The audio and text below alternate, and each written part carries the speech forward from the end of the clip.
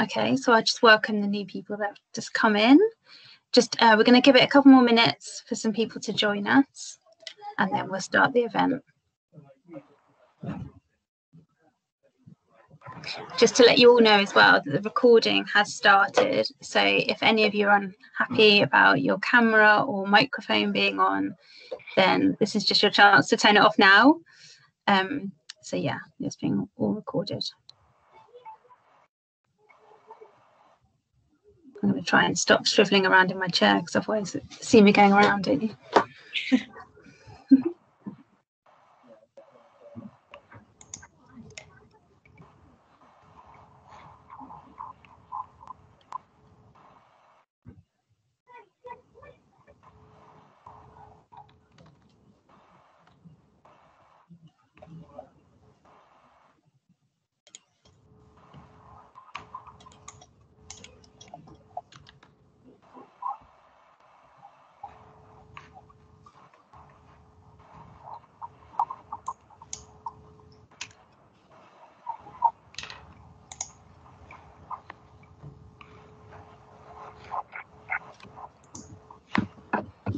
Okay, shall we start? Shall we go? Perfect. So welcome everybody to our National Theatre Connections event. And thank you so much to the wonderful playwrights for joining us. Oh, hang on, I've got an echo. Can you hear? Is it just me or is it you? Can you hear an echo on me? Just me. That's fine. That's fine. I will deal with that. I'm Sarah. I'm from Meta in Drama. I've also got with me Kirsten Adam, who is the Connections producer, and we're going to be running this together. So I'm just going to do a few housekeeping points just quickly. It's all online. We all know that kids might run in, we might get technical issues. So just bear with us. And hopefully this will run for around an hour, I'd say. We're going to hear from all of the wonderful playwrights about their plays, about their inspirations. We've had a few questions in from teachers already, so we'll ask those at the end. And then the session will be recorded, like I said. So if you're happy, come on the end, ask your question, ask away, and then we'll finish up at the end. So I'm going to hand over to Kirsten now to introduce what National Theatre Connections is all about, and then we'll hear from the playwrights themselves. Sarah, and thanks so much for setting this up. It's really great to be celebrating the anthology. So hi everyone, my name's Kirsten. I am the Connections producer at the National Theatre. And for those of you who don't know Connections, it's the National's nationwide youth theatre festival. So every year we commission playwrights to write new plays specifically for young performers, which are then performed by schools and youth theatres all over the UK. And groups have the opportunity to perform them at their school or at their venue, and then also to take part in a partner theatre festival. So we have a network of around 30 partner theatres all over the country who host festivals, which are a real celebration of young people, of youth theatre and of new writing, and a great opportunity for the young people involved to see each other's work and kind of feel part of something bigger than themselves. And absolutely at the core of Connections are the plays. And one of the reasons Connections was started was because there wasn't a kind of canon of plays for young performers. And a brilliant thing about the anthology, which is now been published for a number of years, is it now has this fantastic resource of lots of amazing plays for young people to perform that come along with kind of workshop ideas and lesson plans, things that kind of support the groups to keep producing them and keep putting these plays on, which is fantastic. So I'm now going to pass over to our brilliant writers to tell you a bit about their Connections plays. So I will first go to Frances, if that's all right. To start with me. Hi everyone, my name is Frances Poet. My Connections play is called Crusaders, and the premise of Crusaders, it sounds a bit sort of out there to say it, but the idea is that young people all over the world have been visited by a vision on the same night, and they all interpret it as coming from whatever their culture is, their God, their own subconscious, and they all go on a journey, and they bring with them this sort of force of young people to meet together at this point on a mountain. So the play is quite sort of in its scale. It kind of, we jump from the horrific Texan cages where refugee children were separated from their parents. We jumped from them to young Israeli and Palestinian kids in the Gaza Strip, to an Indian child bride. But at the center of it all, we start with these young people in an Edinburgh school about to take their French speaking exam, and the least charismatic, the least likely kid among them is the one who's had a dream, and he has to somehow get them all to walk away from their exam and come with him on this journey. So it all takes place over a week, and over that week we sort of experience different people, the kids on this different journey, and the inspiration for the play came from two different places, really. One, which was a friend of mine mentioned about the Children's Crusade that I'd never heard of. So along with all the medieval crusades, there was an unofficial crusade where two children, two young boys, one from France and one from Germany, both independently experienced a vision from God and managed to get groups of, a crusade's worth of young people to follow them. The French lad, it sort of petered out into nothing. The German lad had sort of quite a traumatic end, where half of them died on a shipwreck and the other half were sold into slavery. So I've kind of stolen bits of that for my play.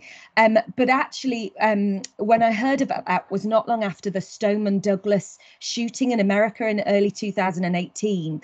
And there were these incredible young people, Emma Gonzalez, who I think now is ex-Gonzalez, and David Hogg, and they started this Never Again movement. And I felt really hopeful. And it was this moment where I felt that young people might actually save us all. And that sort of very much channeled into the play. Now I feel a bit guilty that I decided that the young people should do it, when really we all need to do it. But that was kind of one of the big ideas in it. And the third thing I think I'm supposed to tell you in my introduction is the experience of having watched young people do it. So sadly, because of the pandemic, I didn't get to see it performed live. I've seen a few streamed productions, one a video production of Pace in Paisley, I live in Glasgow, and it's just down the road from us. And it was an extraordinary production that, it's sort of uniformly strong ensemble, massively inventive production, slick, beautiful production values as well, which is sort of surprising for that sort of group, but that was really inspiring. But just one thing to say about young people performing it is I was the National facilitated a workshop in an Edinburgh school, and that was an extraordinary, my early development of the play. I got to take the idea to these young people, hear their feedback, got them to improv different scenes, wrote it off the back of that, then was able to go back, hear them read it, hear their ideas about it. So that was an incredible sort of development experience for the play. So I got to really have that sort of input from the young people as I was writing it. Oh, and now I have to pass over to the next person, I think. So whoever I choose will hate me. I'm going to choose Silva because she's at the top of my screen. Thanks, Frances. Hello, I'm Silva Semerciyan. It's going to be less off the cuff. That was really impressive, Frances. So I prepared something. My play is called Witches Can't Be Burned. Witches Can't Be Burned is about a group of student actors who are cast in Arthur Miller's The Crucible for a play competition, but find that they dislike the representation of the female characters, and so decide to mount an alternative version of the play. I was inspired to write the play after seeing a production of The Crucible, and it was a situation in which I was suddenly struck by how the female characters came across. When I first encountered the play as a university student, I hadn't noticed this dimension at all. And I think that was because I knew it was considered a masterpiece, and so I was interacting with it in this sort of premise of, I shall just absorb what is great about this. But in this particular setting where I saw it again as a much older person, I now noticed the way that the women and girls were represented, and it seemed that they were the way they were written seemed to be reproducing and reinforcing overfamiliar and unflattering stereotypes. For example, the evil temptress, the witch, the mean girl. And Mean Girls became kind of my motto in my head as I was writing, because I started to see it everywhere in everything I was watching on Netflix and elsewhere, that this stereotype was very prevalent. And this now glared out to me as outdated and unfair. So I thought, because this is a play that's frequently performed by youth theatre groups for the numerous roles it has for young performers, The Crucible, I wondered what that experience was like for those young performers, because youth theatre, as we all know, is meant to reinforce, to promote feelings of confidence, other good outcomes. But I thought perhaps that in this particular kind of, with this hat on, I was thinking maybe it was producing alternative outcomes or something opposite. And so I even reinforced this by surfing some YouTube offerings of high school productions of The Crucible, where I saw effectively teenage boys shouting down teenage girls with sexist slurs time and again, because those are prevalent, those are a part of the play. So I really wondered, what is the value of a masterpiece, or purpose of a masterpiece to this generation, or this particular masterpiece, but what in general is purpose of a masterpiece in contemporary life, and to those that are experiencing it now? To what degree do young actors have some say in how they are represented and how they can interact with it, and should they be asked to serve a masterpiece? That's a line that kind of recurs in the play, my play. So I thought of a group of young performers having the same realization as I had and deciding to push back.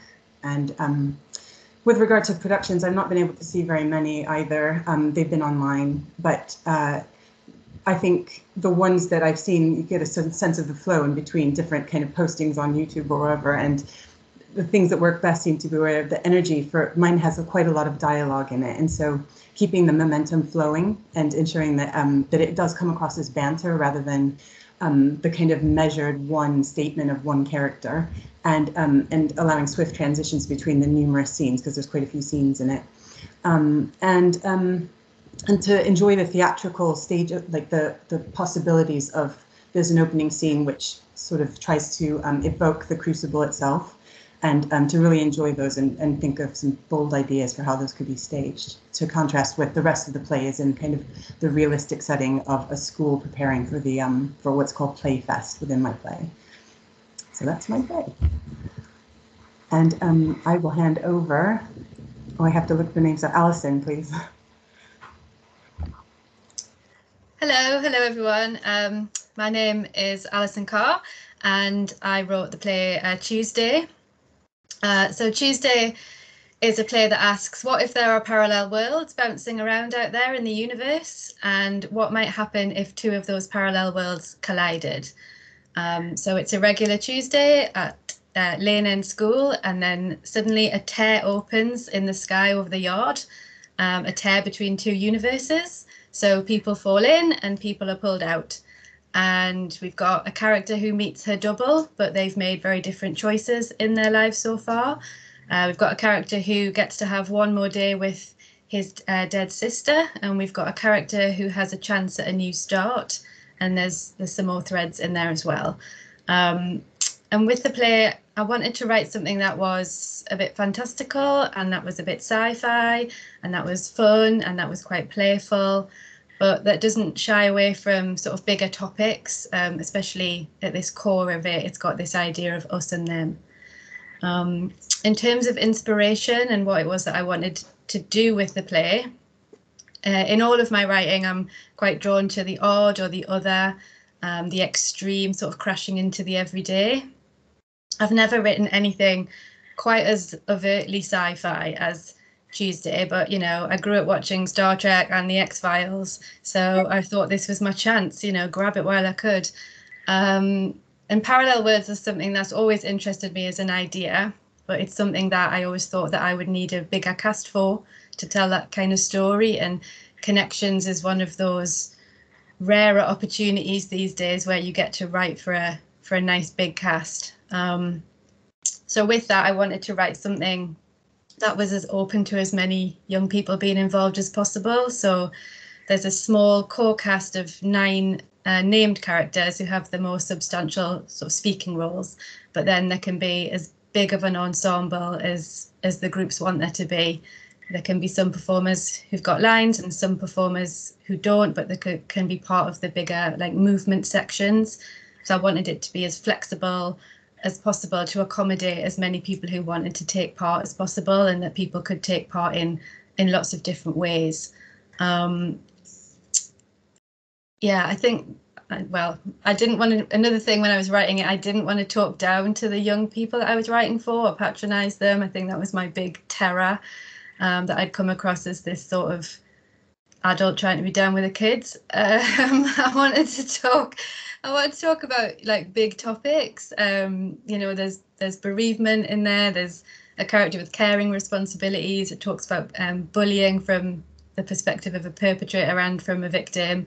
It talks about pressure and division and conflict and choices, you know, these big sort of ideas, but framing it all in this kind of sci-fi, like impossible in inverted commas, who knows if there are parallel worlds, universe. And, you know, hopefully that's a way in for the young people to explore these big and, you know, hopefully interesting topics for them to think about. And finally, my main aim was to write something that the groups and the young people can claim as their own and that can bring their own ideas to. You know, there's a structure and there's dialogue and there's a plot, but I wanted to have these big sections where, you know, all the script says is they fly into the sky or they make a human chain, or, you know, these really major moments that the groups could find and make their own, so that each group doing it could like really take ownership of it. In terms of productions that I've seen, like Frances and Silva have said, I haven't been able to see too many, and I haven't seen any of them live on stage. I saw one from a youth theatre in Prague who did it on Zoom, and it was very inventive. And I saw a couple of the productions that were streamed from the Traverse on YouTube. They were all very different, you know, to that point of me hoping that every group would embrace it and make it theirs.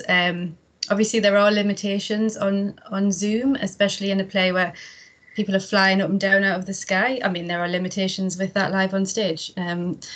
But, you know, there's the Prague group, like they really sort of utilized Zoom, and the group that I saw on stage, they actually brought in some elements of their Zoom rehearsals into their live performance. So that it was really inventive, and all of them I've seen have been really, really fluid. You know, there's no scene changes, there's no like props or anything, and it all just flows really nicely, which is something that I've really enjoyed out of the ones that I've seen. You know, like I wrote a play with these really big movement set pieces in it, and then no one could be in a room together, so not great. But you know, the groups that I've seen have really, really worked hard and been really, really inventive, and I absolutely praise them for that. And, you know, any productions kind of going forward, once people can be in a room together, you know, who knows what might happen. I'll be excited to see it. But yeah, that's my play. So I will pass on to Miriam. Hiya. Hi, can you hear me? Good. Everyone's spoken really elegantly, so I'm going to lower the tone. So my play, Find a Partner, came from a conversation with my mother, where all great plays come from in my life. I said to my mum that I was going to write a play for young people, for Connections, and she said, can you not write one of your nasty plays? Can you write a nice play? Can you write a play about something nice like love? And I immediately was like, well, I don't think love's very nice. I think love's like the Hunger Games. And then, an idea formed quickly. So I've always been quite perplexed by the human project of coupledom, as I like to call it. I find it quite bizarre. And so, like, particularly that we might choose our life partner, like literally our partner in life and all things, financial and otherwise, based on the fact that we fancy them. I think that's like not a very sophisticated screening process. And so I've always been slightly confused. Anyway, so all of this has been swimming around for an entire lifetime.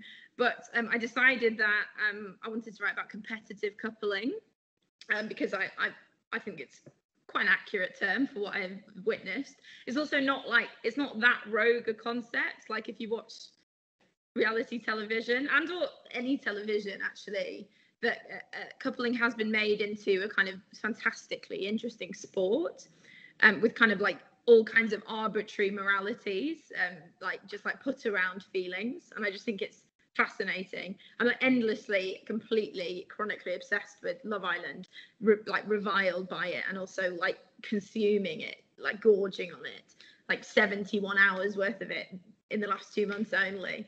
And I'm just like fascinated with it. So I thought, okay, so what I've created in my play Find a Partner is it's a kind of a theatrical game where several contestants are trying to fall in love as quickly and as accurately as possible.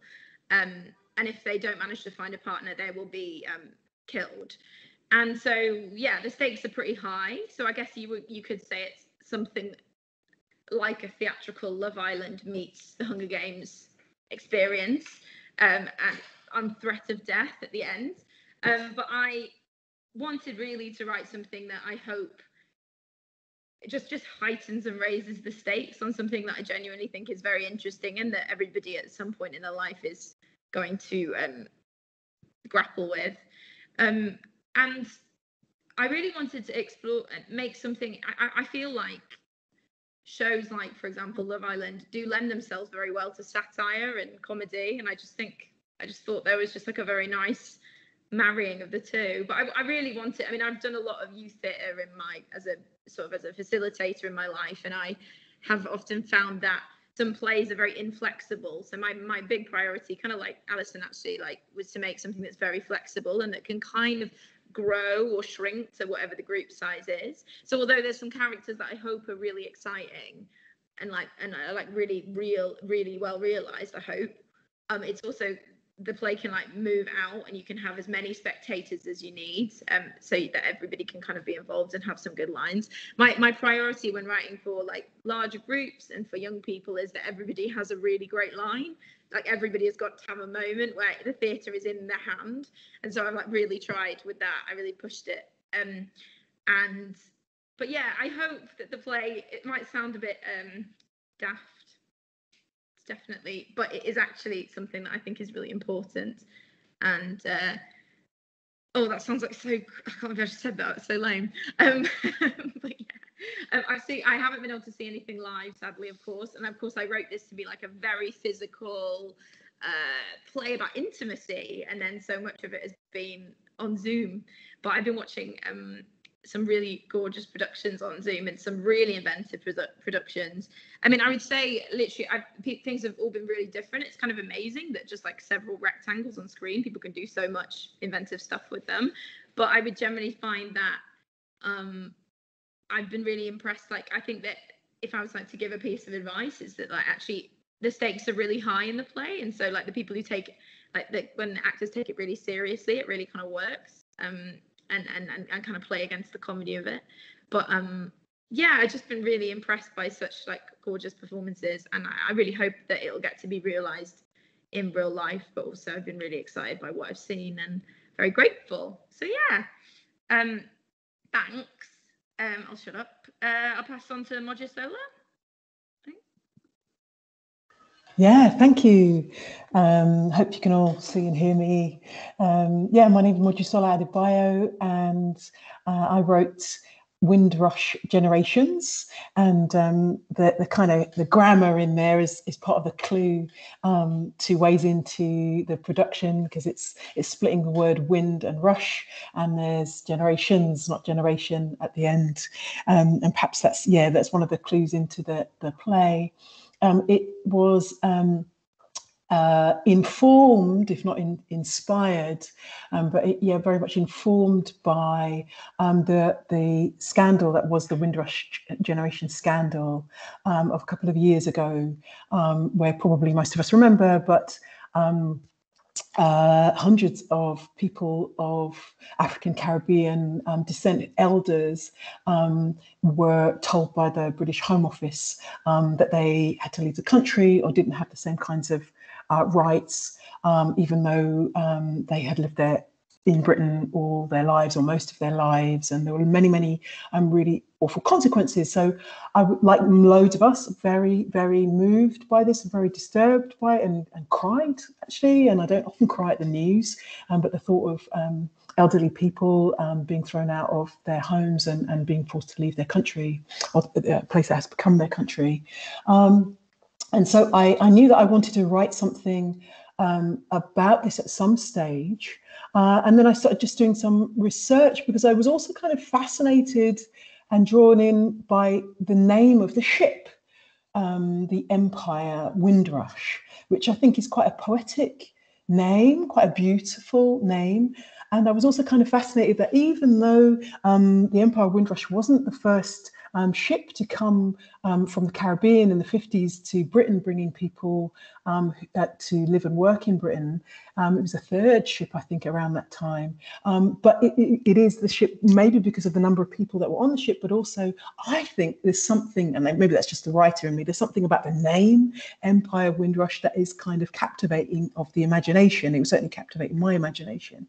And I was interested, one, in why there's still, for me, such an attachment to the idea of empire. And I currently stay in Berlin, in Germany, where, as you can imagine, absolutely appropriately, there's massive shame about many of the things that have been done in Germany and at the hands of German regimes like the Nazis. And there's huge shame and a great seriousness with which people talk about Germany's history. But yet, as a British person, I've always been kind of curious as to why there isn't the same kind of levels of kind of shame, or why the idea of empire still doesn't disconcert people. When for me, as a person of African heritage, empire for me is associated with genocide. Which means people killing in various different ways, whether it be the killing of a culture or the killing of literal people, or, so I was kind of, always kind of interested, why is it such considered almost a beautiful thing, empire? Why are people really ready to take the name empire after their names? And what's that about?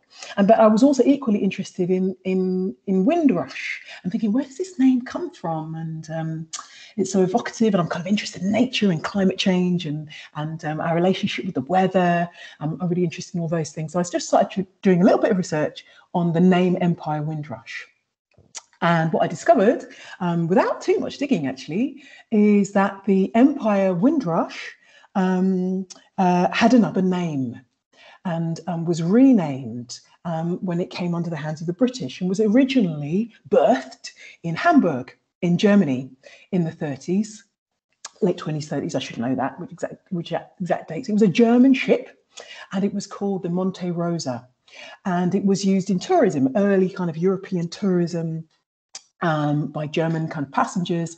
And then the Nazis came to power in Germany, and the ship was then taken and used in the Holocaust. So it was used to transport Jewish children and elders from Norway. So it was used as a ship during the Holocaust, the Monte Rosa. And then when the Nazis lost the war and the British claimed the ship was then renamed Empire Windrush. And then I thought, wow, okay, so there's a bit of a ghost story, a kind of forgotten story. And I'm interested in forgotten stories, hidden histories, the things that are left at the edge of the page. And I thought, okay, so supposing, and ships, as you all know, are referred to as she, and there's lots of reasons for that, superstitious reasons for that. But ships are often kind of given the kind of status of a person and of a woman. So I thought, okay, let me embrace that, and let's imagine that the ship, the Monte Rosa, who has been renamed Windrush, might have a little bit of a problem with her name having been changed. And so this became the kind of centerpiece of the story, that there is I imagine that this ship is a real woman. And then I thought, okay, well, if it's got a kind of resonance of a ghost about it, and because she is at the bottom of the sea right now, supposing there are some young people that are trying to seek out this ghost. And I maybe shouldn't say too much more, otherwise I'd give everything away. But so there are basically, the premise is there are a group of young people who are seeking out a ghost, and they discover eventually that this ghost is the ghost of the Empire Windrush, Monte Rosa. And there are young people, and they are in a university, and I try and connect education and the history of universities and how universities have been used, a lot of hidden histories around universities and money that has come from establishing universities. And I work in universities, so I was kind of interested in that. So it's a group of young people in a university in their first year, and they're trying to seek out a ghost. But this ghost wants to play a game. This ghost is very playful, and they are playing with their name. And so the young people basically have got to figure out who this ghost is, and they don't realize it's a ship, who this woman is. And she gives them lots of clues through a Ouija board. She gives them lots of clues, and these clues are very playful. And these clues, each of these clues that this woman gives through this Ouija board spin off into scenes that are thematically connected with ideas of British identity and race and all these things, but they spin off into different scenes. So this kind of centerpiece is this ghost story with lots and lots of scenes that spin off and kind of tell lots of different aspects of our histories in Britain and these particular islands that we live in. And each of those scenes has a different kind of style, because like a lot of my fellow writers, I've worked a lot in youth theatre, and I was really interested in, I think youth theatre is amazing because, like Alison said, you get to have massive casts if you want them, or small casts. As a youth theatre director, I always notice that often you'll get people who love movement. So I wanted to write stuff where there was lots of space for movement. Often you get people who hate movement, who just want to talk and be really still and sit, but are really good at learning lines. So I wrote scenes for people who might just want to sit and talk. I often notice in youth theatres, not to get too stereotypical, but there are often very, very, not to gender this too much, but really, really committed young women who learn all their lines, who always show up, and who actually want big parts, and want to actually really go for it. So I wrote the Monte Rosa character for lots and lots of women, or people playing women could play, imagining that there are certain people who really, really just want lovely chunky monologues. So I tried to write stuff in there for all kinds of different performers, and also kinds of different youth theatre directors and teachers, for those who want to play, their strength is in movement or in spoken word poetry or in music. So there's lots and lots of different styles of work going on in those kind of spin-off scenes.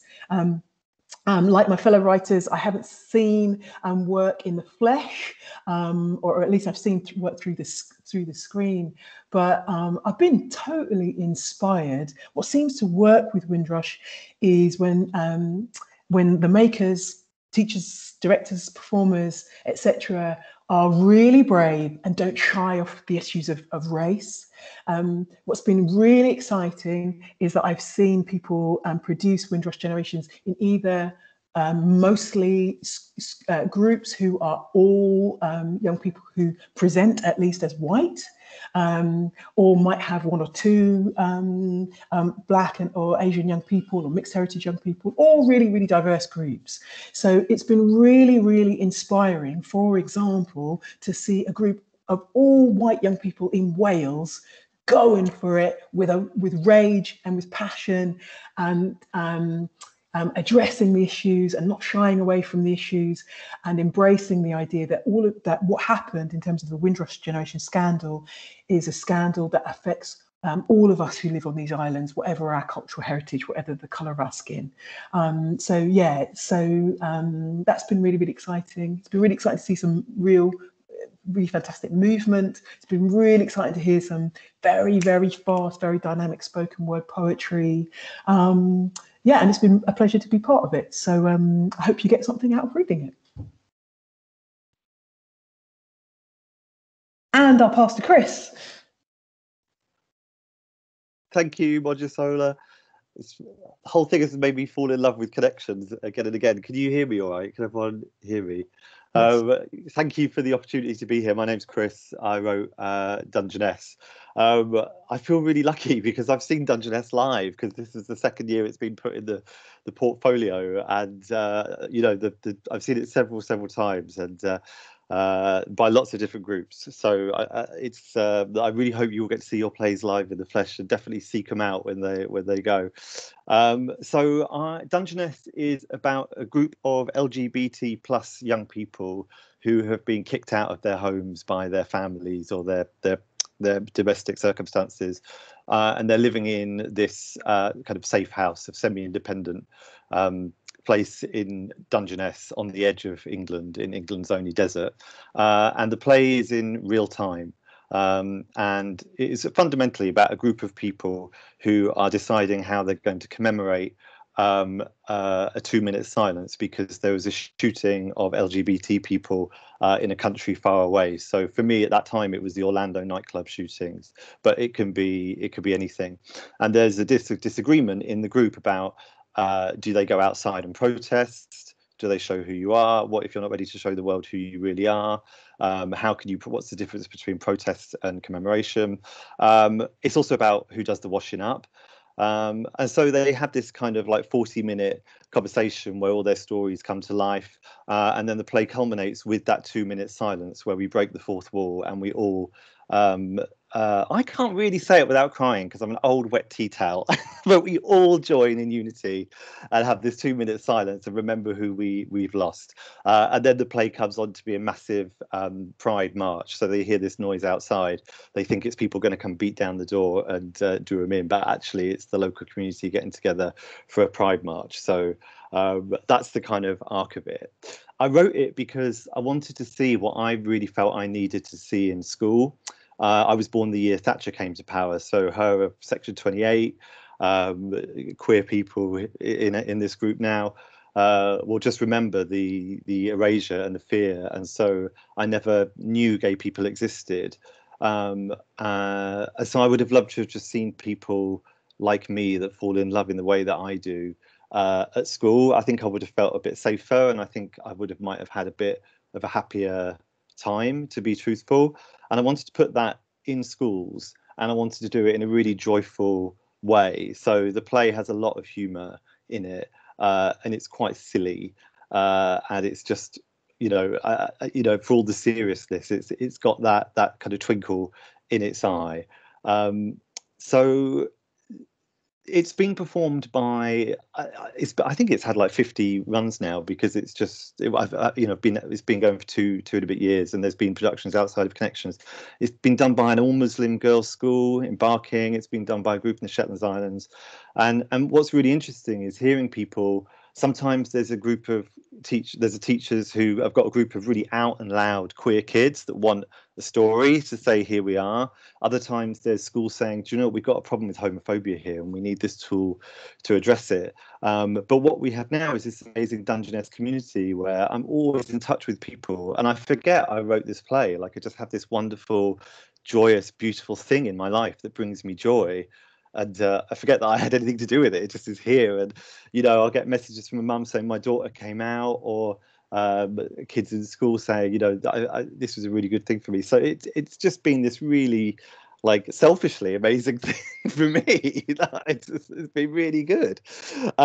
So that's it, really. I would say, I think we still do need the play. Like, if you look at outcomes for LGBT kids, even though like some schools do an amazing job, if you look at homelessness, if you look at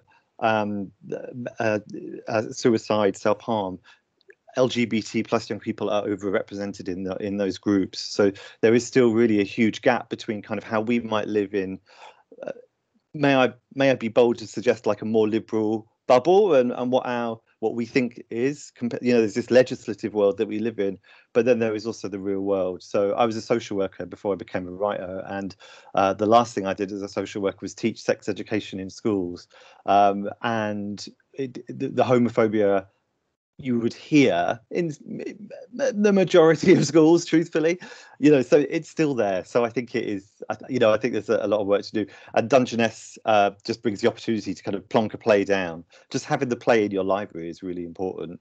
If you're going to do it, I would say don't shy away from the humour, really enjoy it. Think about pacing. I think I've written the most inflexible play. Like, I'm just thinking, wow, everyone did this amazing job of like doing it for a cast of 50 or 2. I didn't do that. I'm really sorry. But you can have a big choir at the end, big choir for the Pride March. I would really think about character and story. And the best productions for me, truthfully, are the ones without bells and whistles. So the ones without directorial flourishes, the ones that are kind of quite naturalistic. This is a group of people in a room and they're just really focused on, I've written each character kind of has an aria. They'll come forward and give like a monologue.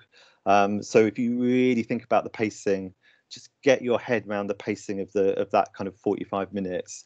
They're the best ones. The ones where people have done flourishes at the beginning of at the end. Just truthfully, it doesn't work. It doesn't work. So yeah, the play has been a total joy, and I love hearing anyone that's in it. So join the community, #Dungeness, because we're always chatting, and it's a really lovely thing to be part of, and I love hearing it as well. And a percentage of all sales of Dungeness go to Stonewall Housing, which is an LGBT homelessness charity. So I donate some of the proceeds from the productions, and then the publishers donate some money from the sales of the text as well. So the whole thing has just been tied into this beautiful thing, of which I'm very grateful to be a part of. Is there anyone else I hand over to? I think that's it. Is that everyone? Oh, Claire. We got Claire. Claire, yes, sorry. Claire, I apologise. That's all right. Thanks, Chris.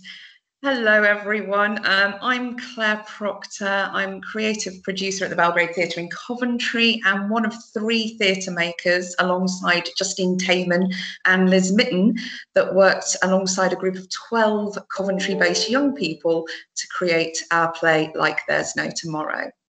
The piece is a response to what is arguably the most urgent and defining crisis of our time, that of climate change. Unfortunately, you don't have to look very far at the moment in the news to see that it's full of stories about wildfires in Greece, France, USA. And the drive to tell this story came from the young people themselves, who are all members of Belgrade youth theatre groups. The play explores the impact of our failure as human beings to live well with the natural world and the global crisis that comes and explores the global crisis that comes as a consequence.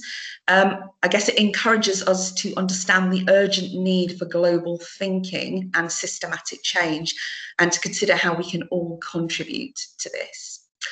I think what's also important to say here is that Like There's No Tomorrow was, of course, created through a collaborative process of discussion, research and improvisation, and is, as a result, a real reflection of young people's thoughts and ideas about the crisis the world finds itself in.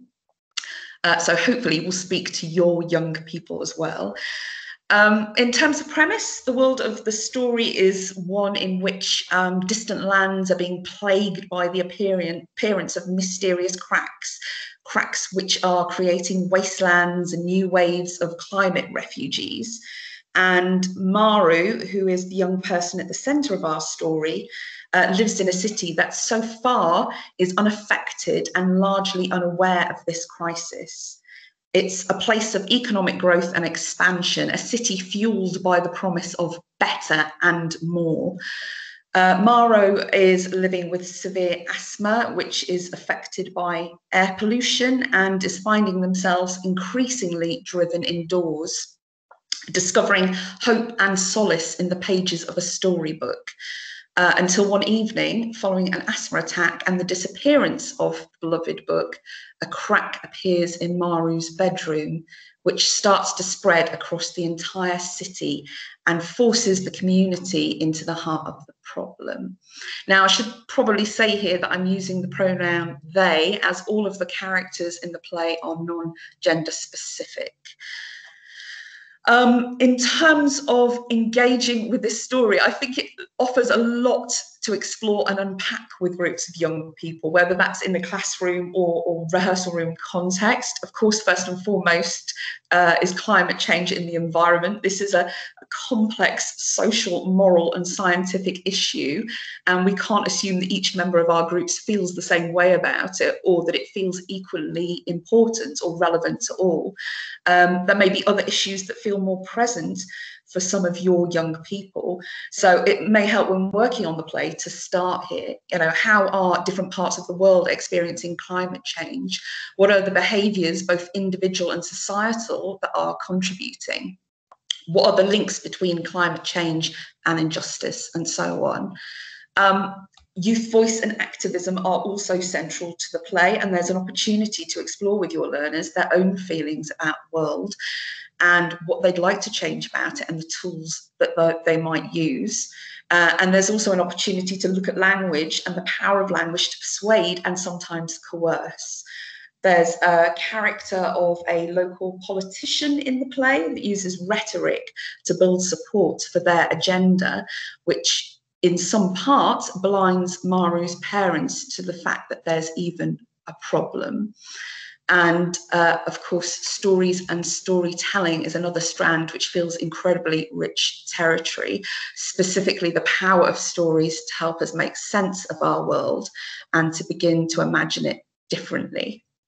Now, like lots of others, I haven't had the opportunity to see our piece in person. I have seen a couple of versions online, all brilliantly done, and based off viewing those, just reflecting on some of the things that were done extraordinarily well, and to offer some advice to anyone thinking of taking our play on. Part of our story is located in Zimbabwe. In the play's prologue, we meet a community performing a ritual libation, giving thanks to the earth. And then later we're introduced to the character of Asha, who's a young person from that community who's been living with the very real and very present impact of climate change. One of the territories the play focuses on is the relationship between capitalism and environmental decline, with a particular focus on the tension between the West and the developing world. Now, we chose Zimbabwe as an area of focus as some of our young company members have a personal connection with the country. However, as Alison and Miriam have both spoken about, there is flexibility in our play too. There's flexibility in this. And you may choose another country in place of Zimbabwe and amend elements of the text accordingly. And we would invite any group working on the play to think about whether you want to explore for yourselves where else this tension exists. Where is climate change happening in your city, in our country, in our world? What other countries are your group aware of that are being impacted by our choices? What rituals or traditions does that country have that are connected with the natural world? And I'll share one example that became quite formative in the development process for us, which was a news story we came across about a community in Iceland that staged a funeral to mark the loss of a glacier, which it was incredibly moving, actually. And one of the things that we did was to look at recreating that moment for ourselves.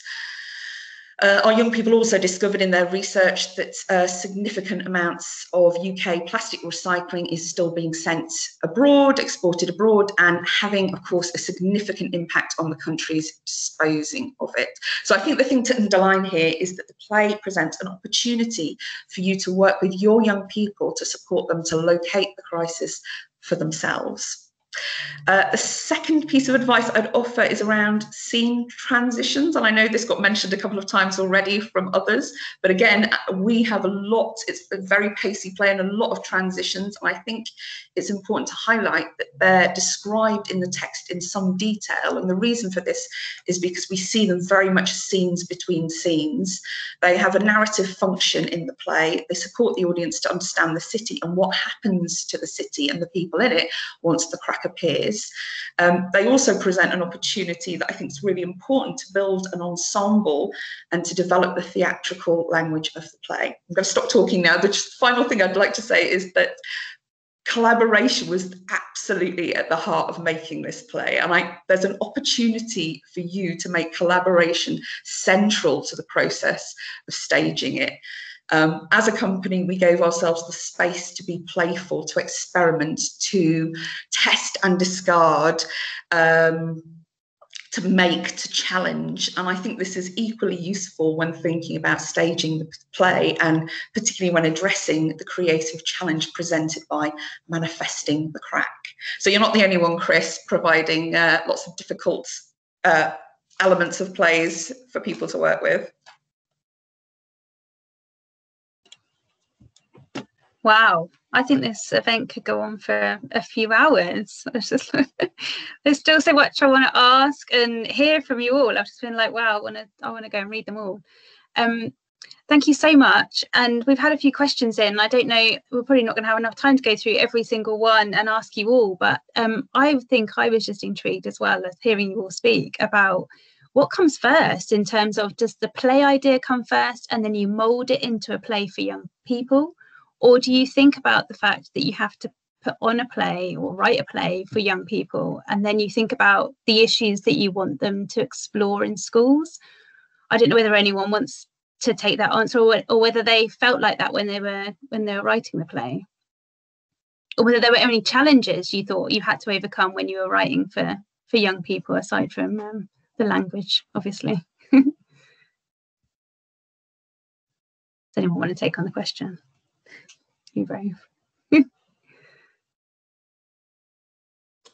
I could have a go. Yeah.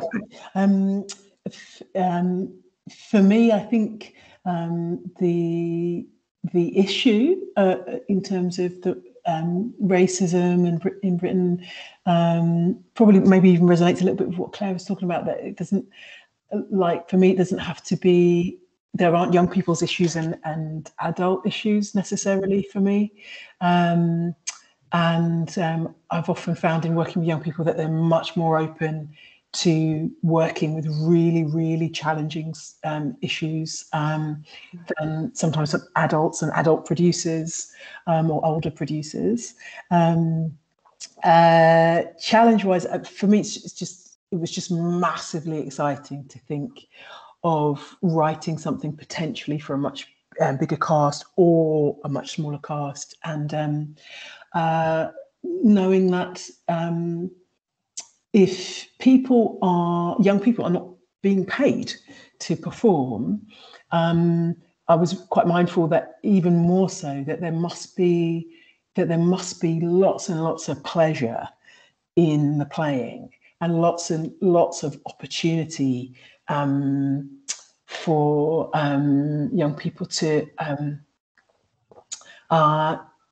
get really stuck into something that really excites them. So I was thinking of a young person that might be really into spoken word or might be really into movement, and giving them an opportunity. And I can't remember who said, I could see your face, but I can't remember your name. Who said, I think it was Miriam, who's saying about making sure that everybody had a really great line. And I really resonate with that, making sure that everybody has something that is really, really pleasurable and powerful to be playing with. Yeah, that was my take on that question. Great, thank you so much. I had a question in about how we engage students when first approaching a play. Are there any techniques that you've had when you've been sitting down with students and bring a play first in? Do you talk about the subject? Do you read through the play altogether? Do you ask them about how they would like to perform? Are there any techniques that you've had when you've initially brought your play to some students?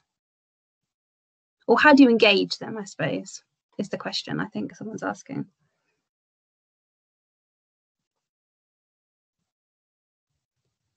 Chris, go on, you can do it. I know that you've encountered lots of students in reading your play for the first time. Well, I was just thinking I'd be the worst person to answer this because I've never done any youth theatre.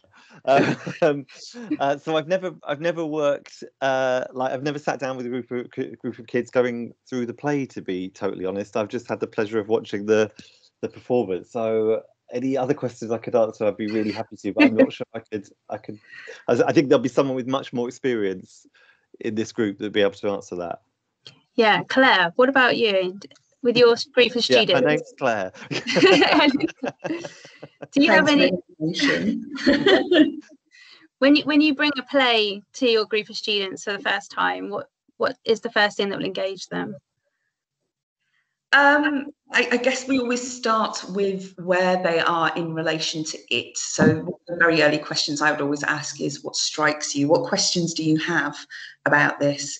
What strikes you about it? And kind of capturing that kind of early engagement with the text. What are their initial impressions? What has stayed with them? What are they unsure about? What does the play offer that they don't currently have answers, in terms of questions that they don't currently have answers to? And it might be that those are very deliberate, big questions offered by the play that we might not find easy, immediate responses to, but they're what challenges for us in the staging that we ourselves have to think about when presenting the play for an audience. So that's usually the point where I would start.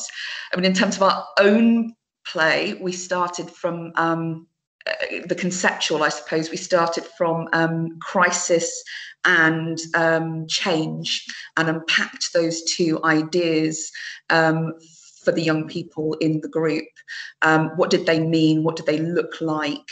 What do they understand of those ideas, so that we might work together to understand, are we in a period of change, or are we in a period of crisis, or can it be both? And we did a lot of very on its feet physical work, so lots of making depictions. There's a real power in creating and then unpacking images together, asking the question, what do you see of each other? It can be really profound. Giving names to images, again, so that we can kind of really drill down to the essence of something. Those are just initial thoughts. I hope they're helping whoever asked the question. No, there's some really great thoughts. Thank you, Claire. The other question I had in about was inspiring young people to choose drama at GCSE and A-level. And I think this is kind of more of a wider question about why we should encourage young people to study drama, or in any aspect. It doesn't have to be at GCSE or A-level. It could be outside of school in a theatre group. But I don't know whether anybody had any thoughts about, or a 5 minute, not even a 5 minute, 5 second pitch about why study drama and nothing else? Why go for the arts and not the sciences?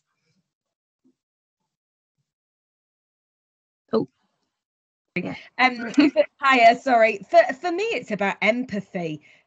Empathy is such a... The world would be a better place if we were all good at using our sort of, our empathy muscle. And I think that is the muscle that we're working as playwrights and actors and directors and production teams. We're putting ourselves in other shoes. I love Mojisola's tale of the identifiably white, all white cast, just passionately giving that story, and that's what I tried to do in Crusaders, that these young people were suddenly in the place of those kids in their cages away from their parents, or the young bride trying to make the best of this sort of too much responsibility too young. So for me, my pitch would be that the world would be a better place if we were all more empathetic, and drama's a great shorthand for that. Fabulous, thank you, Frances. I'm going to hand over to Kirsten for the final words, because I know it's 4 o'clock and I'm going to run out, but I don't know whether you wanted to say anything about Connections, Kirsten, at this point, or whether how a Connections play differs from a normal national theatre kind of play. I mean, in terms of the commissioning process, one thing Frances mentioned is about doing workshops during the writing process with young people, and that's something that happens in all Connections plays. So either as part of the writer's research or sort of during their writing process, all the plays get the chance to be kind of workshopped with groups of young people, which is a really important part of the process for us, and really key to their success, I think. And young people are brilliantly honest about what they what they feel about the plays in all the ways that they should be. And I think another difference about the Connections plays is that, you know, if you write a new play for a theatre, often then that's a process that you'll be involved with all the way through. You know, you'll be in the rehearsal room, you'll be there at previews, you'll be making changes right up till press night. And actually, with the kind of beautiful thing about the Connections plays is that the writers write something and then they kind of give it away. They go, you know, this is now yours to do something with. And I think there's a real generosity in that, in terms of being really excited by the possibility of, you know, 20 or 30 groups having completely different approaches, some of which might be what you have in your head and some are something totally different, and really celebrating and enjoying that. And I think that there's a kind of wonderful lack of ego about that. And I do remember one of our Connections writers saying, it's not really about me, it's actually about the young people. And I think that's, yeah, what makes the play so brilliant. And I have to say, you know, I know all the plays the writers were talking about really well, but hearing you guys talk about them, I was like, oh, that sounds good. Gosh, aren't they all brilliant? So yeah, I found that very, yeah, just really, really inspiring, guys. So thank you so much. It was really wonderful to hear you all talk about them. And then also just say, at the moment, applications for Connections 2022 are now open. So have a look on the National's website if any of you are from groups who might be interested in taking part. And yeah, all the information's there. Fabulous. And I just wanted to end it by, again, thanking you all. And I sometimes feel that just hearing from you all passionately and how enthusiastic you are, or, you know, about your plays, it brings that out. And I think it's great. So thank you so much for taking the time out to come and talk about your plays.